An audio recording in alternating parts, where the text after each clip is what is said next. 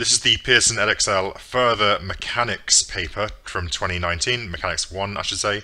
It's from this book here with, I believe, what is the Sydney Opera House on it, suggesting maybe that it takes mechanics to build stuff, which makes me wonder why the butterfly is on core pure maths. Bit confusing, but okay, let's get straight into it. So we've got these two walls 3 meters apart. You're projecting an object from this point here, this way, speed u. It's going to hit this wall. It's going to hit all the way back to this wall and then come back again, and you want to know the time it takes to get all the way back here. So it goes there, there, and there again. You want to show the time it takes to get back here is this. The coefficient of restitution on each wall, I believe, is 2/3. And yeah, so we've got a couple of things to do here. Firstly, the speed of separation over speed of approach is that coefficient e. So the speed of approach to this wall is clearly u. The speed away from it, we could just call, if we wanted to, v, but if we did that, we'd have v over u is 2/3, and then we just get v is 2/3 u. So this speed going away is 2/3 u. And we can do that again over here, right? When it hits this wall, again, approach is 2/3 u. The wall isn't moving, obviously, so it's just 2/3 u. You could say that this speed here is v now. V over 2/3 u equals 2/3, and you will get this is 4/9 u. So okay, we have our speed this way is u, this way is 2/3 u, this way is 4/9 u for the second time. And now we just need to do some speed equals distance over time, except we want the times, right? So time is distance over speed. So the time it takes to do this first bit is going to be the distance, which is d, over the speed, which is u. So that's going to be d over u. The time it takes to do this bit is the distance, which is 3, over the speed, which is this.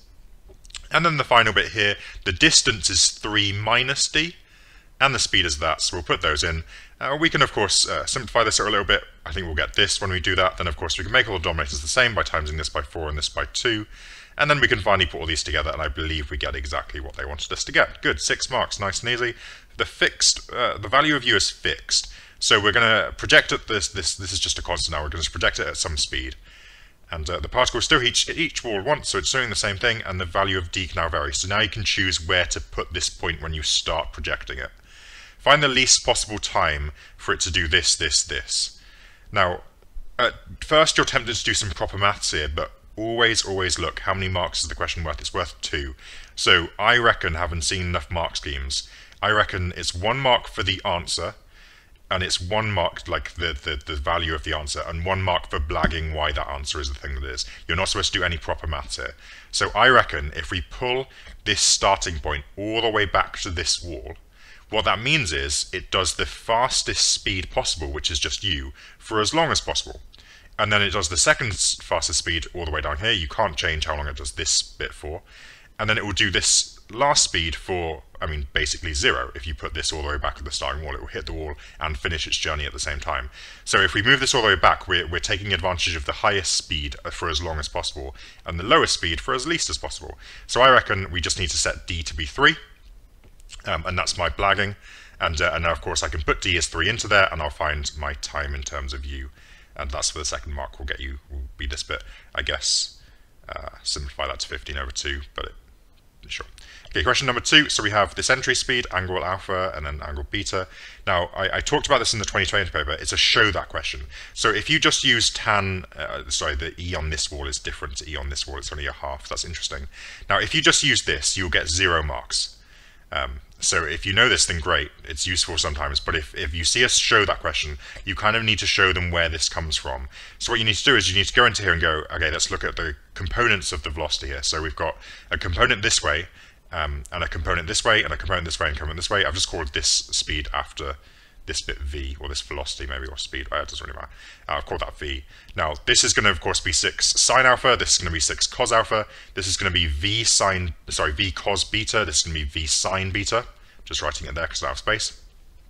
And we can say, if you're hitting a wall like this, the component that's parallel to the wall is not going to change. So 6 cos alpha equals v cos beta, and if you're, that's this bit here, sorry, and this one comes from the fact that, again, we saw the equation in question number 1, speed of separation over speed of approach equals e. The approach to this wall is this, 6 sine alpha, and the going away is v sine beta, so separation is this, divided by this equals e, means that this times e is this, I believe, and that's where this comes from. So I always just get this one times by e, and you get this one, and that's what I can write down. And then, of course, if you do this divided by this, you'll get some tans, which is helpful. The v's and the 6's cancel, And then you can say E equals tan beta over tan alpha, thus showing what I kind of just know anyway. But of course they've told us tan alpha is this and tan beta is this, so we can just put those in now and we'll get E is 3 over 12, which is 1 over 4. And I think that will get us all of the marks according to the mark scheme. Question number B then, find the speed of the ball immediately after it hits BC. So we're looking for the speed as it leaves here. There's quite a few ways you could go about doing this. What I decided to do was take tan alpha equals 4/3. Now imagine a triangle in your heads with 4 as the opposite, 3 as the adjacent. That'll be a 3, 4, 5 triangle.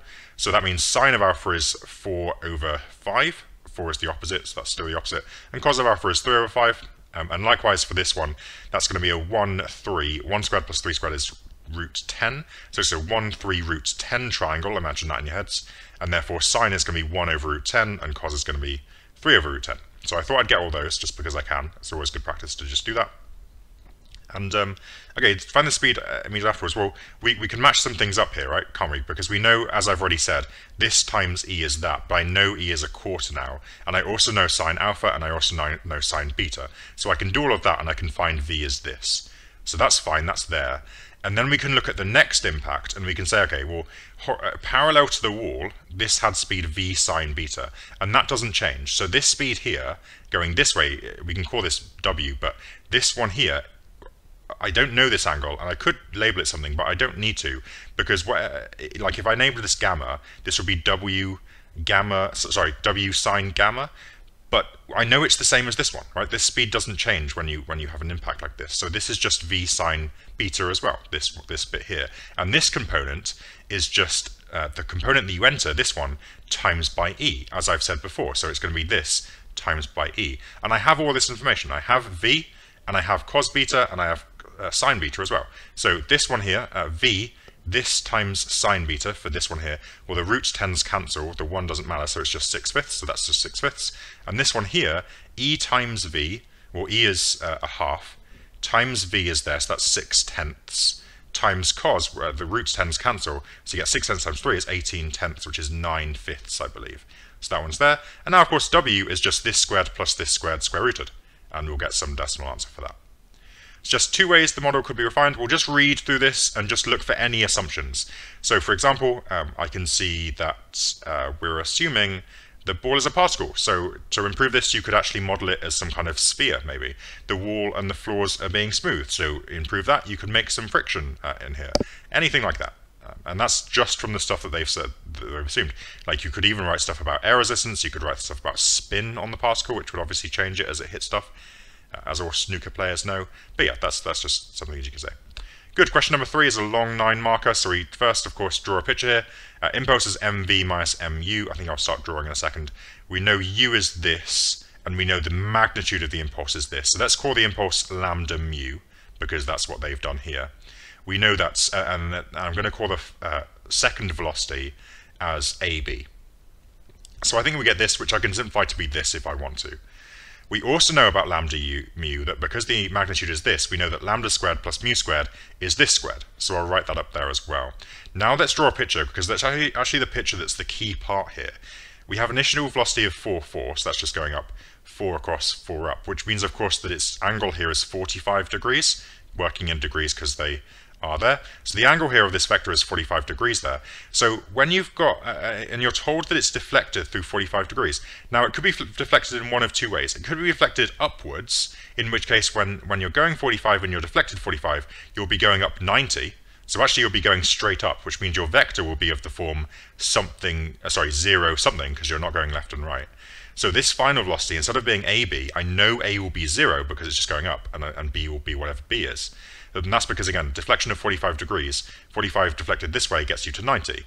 Or you could be deflected from above, in which case you might flatten out like this. Again, deflected 45 degrees this way instead, and now you're going straight horizontal, which means that the vector will be of the form something 0.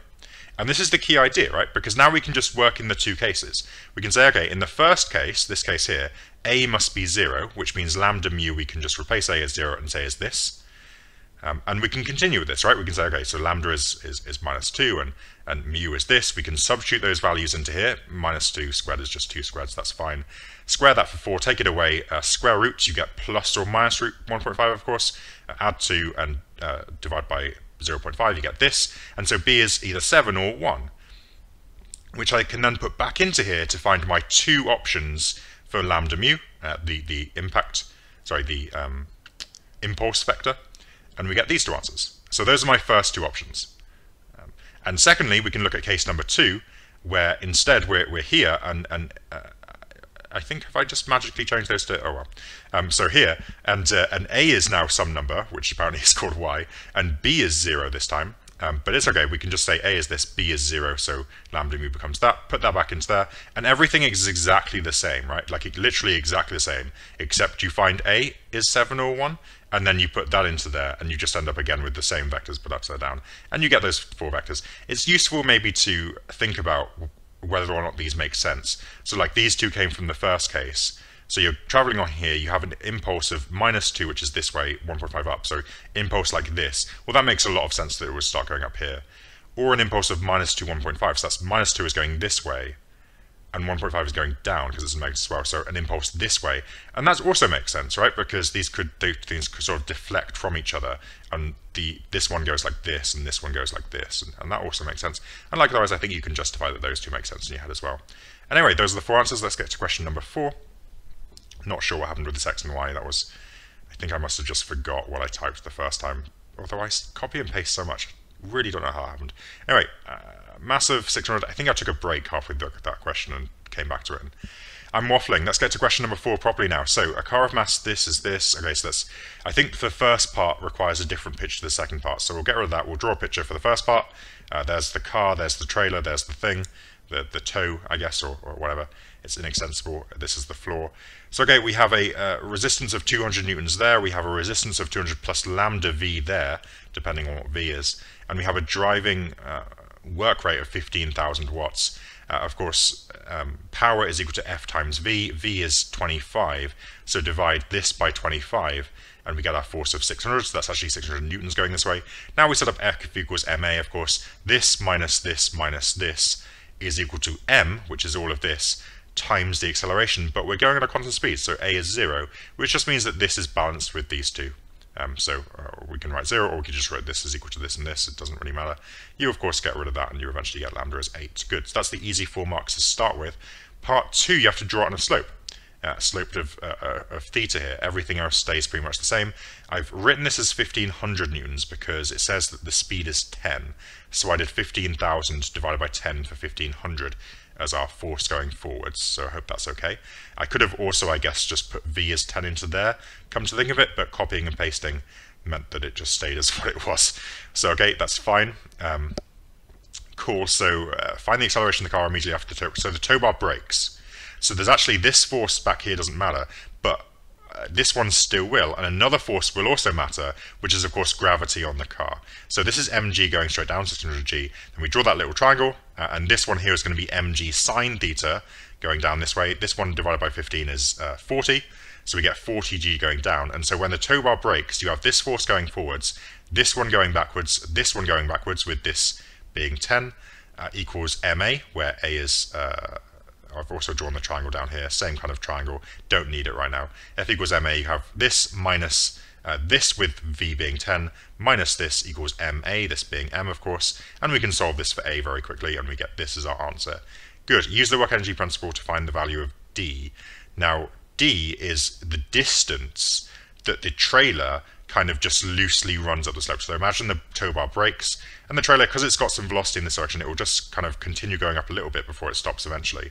And it wants us to find how far that distance is.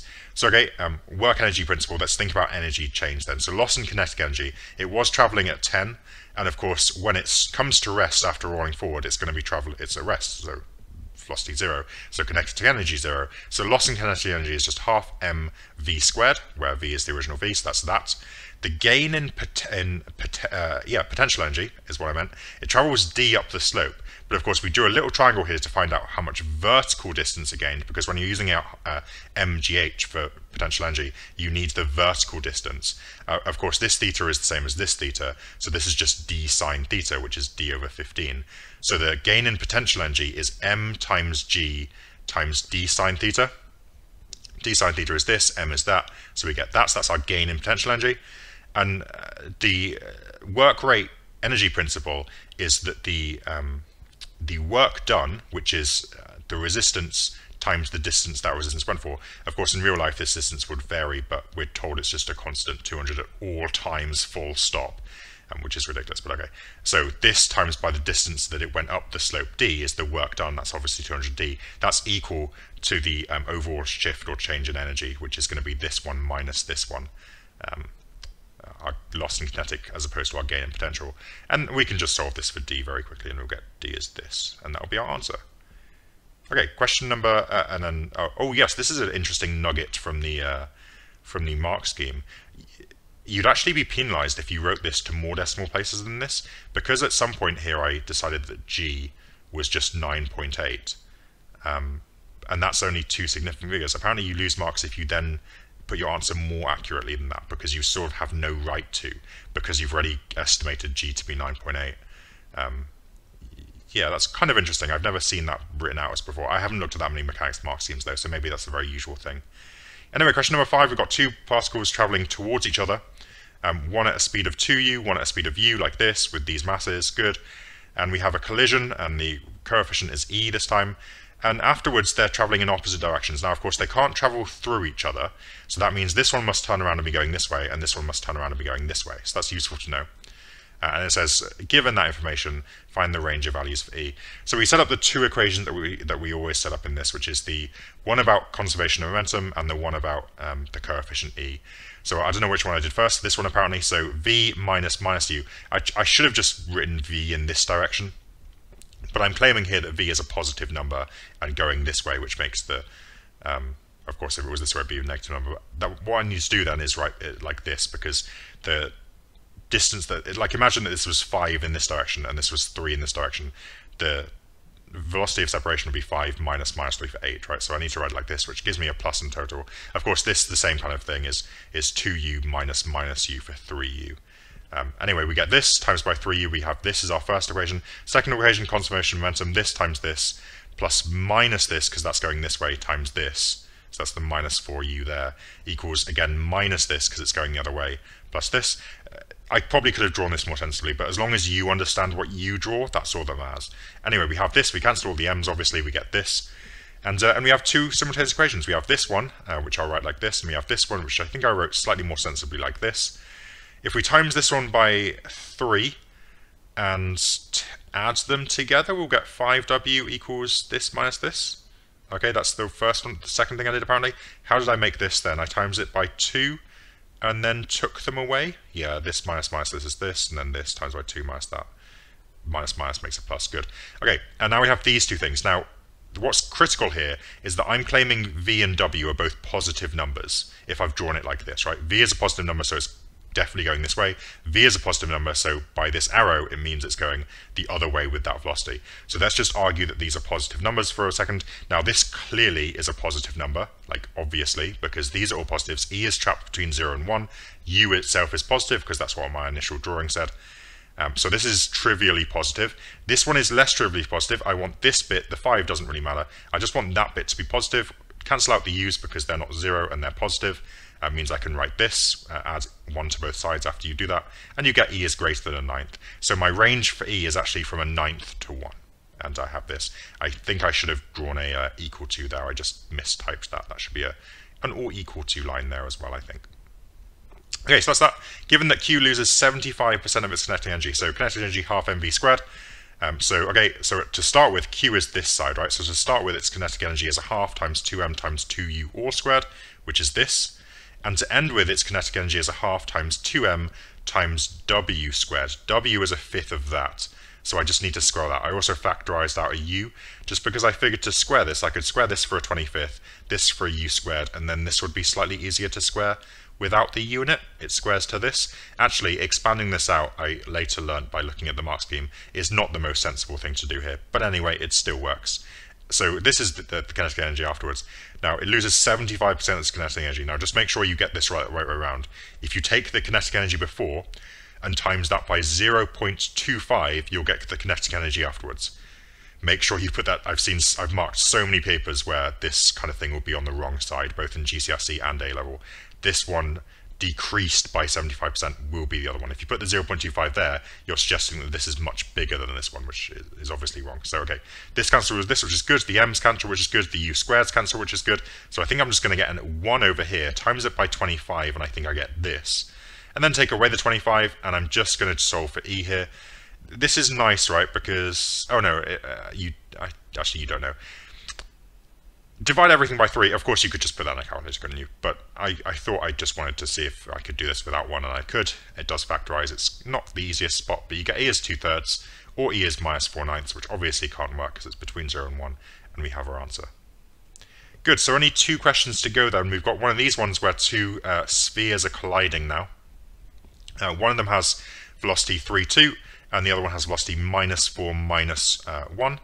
Like this. They meet on a horizontal center line, which is important because if they meet horizontally like this, that means the vertical components are preserved. So this one will still be going up with 2j, and this one will still be going down with 1j.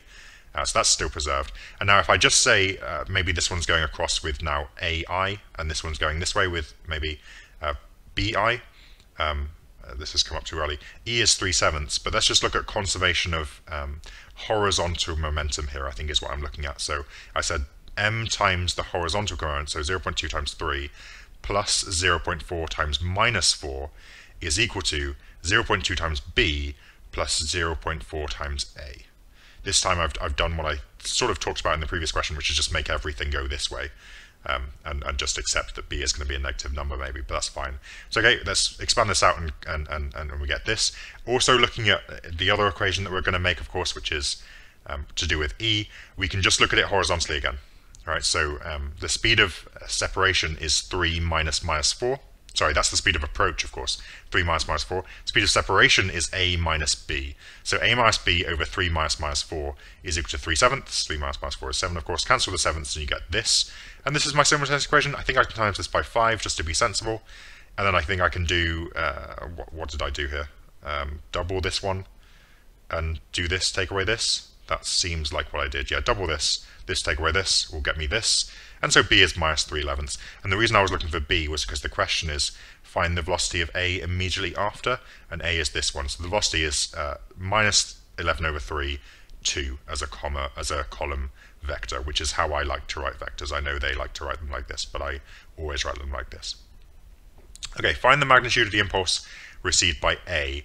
So okay, well, I is just mv minus mu, as we saw earlier. Its initial velocity is this, its final velocity is this, so we can just put that in. Its mass is 0.2. This is a very easy question. Now it's asking for the magnitude, so you can't just finish here. But of course, the magnitude of this is just 4/3, right? You could do some Pythagoras, but guess what? 0 squared is 0, so it's just going to be 4/3, and that'll be the answer to B. This question here, finally, find the size the angle's deflected. Again of A, so A was going at 3/2 and then it starts going at -11/3/2. So we want to find this angle here. It's been deflected around this way. There's a few ways you could get out some triangles and do some basic trig and just add up the results, or you could do some dot products. You obviously do your corporeal math, so you can do dot products. Let's do this dot this over their two magnitudes equals cos of theta, where theta is this angle here. I think that will work. This dot this, well, this comes out quite nice, doesn't it? So it's -11 plus 4. Over this, type all of that into a calculator, you get this, do cos inverse, you get that. And you'll have your answer to the nearest degree. It was something else, but to the nearest degree, it's just going to be that. Good. Question number 7 then, last one, it's about elasticity. What I quite like about all of mechanics, really, is that if you just do some past papers, maybe I should have said this at the start, past papers are so valuable in mechanics because the same questions turn up over and over again. Like I could have bet my house that the last question was about elastic strings or springs because they haven't asked it yet and they ask it every single time. So it's so good to practice mechanics on past papers because there are only like 6 or I think there's only 5 chapters in the textbook. So you're going to see, you know what 5 of the questions are. One of them will be on this, and then the other 2 are usually just, you know, a combination of other things. But you know this is coming up, so we knew what it was saying. So let's make sure we can do it. Of course, the questions are different, but here's a ceiling. You've got a spring. It's important this is a spring, and I'll explain why in a second. It's being stretched to 3a. Its natural length is a, I think it says somewhere. Yeah, there it is. And you've got m down here. And then what happens is you're holding it here, you let go, of course the spring pulls it up until it gets to here. Now it's important that it's a spring in this picture because it means that if it was a string, then as it kind of pulled itself back, when it passed its natural length, it will just go loose and not have any energy in it. But if it's a spring, it's still got stored elastic energy in here because it's been kind of pushed together. I can't think of what the word is, squashed, I think is the word. And it's still got some elastic energy, which we'll use in a second later. Okay, so these are our two pictures. To start with, I immediately just wrote down mg, and then I wrote a T here, a tension here, and of course tension is this formula. Lambda is kmg, L is A, and X. Now X, the natural length is A, it's currently sitting at 3A, X is the stretch, so X is 2A.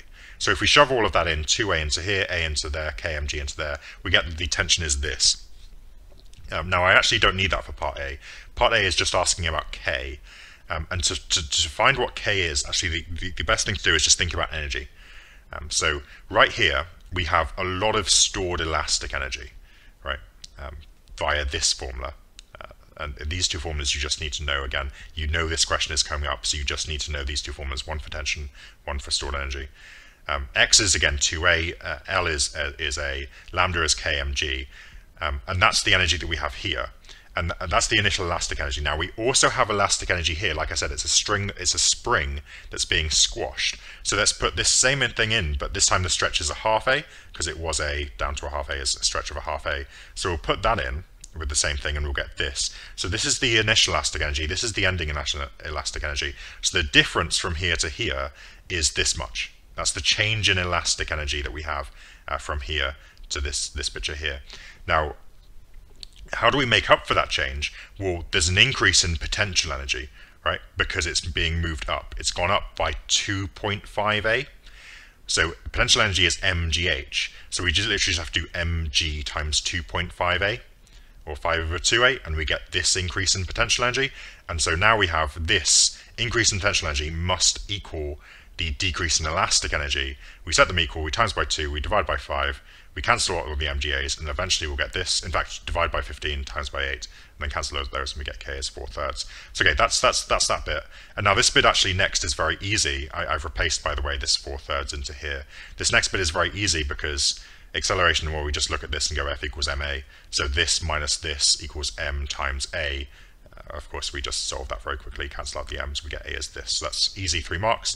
And the final question here. Now I did this question in a way that I was really proud of myself for. I thought it was really good. And then I looked at the mark scheme and saw there was a slightly easier way to do it. But I'm going to go through the method that I did anyway, just because it contains a lot of good maths.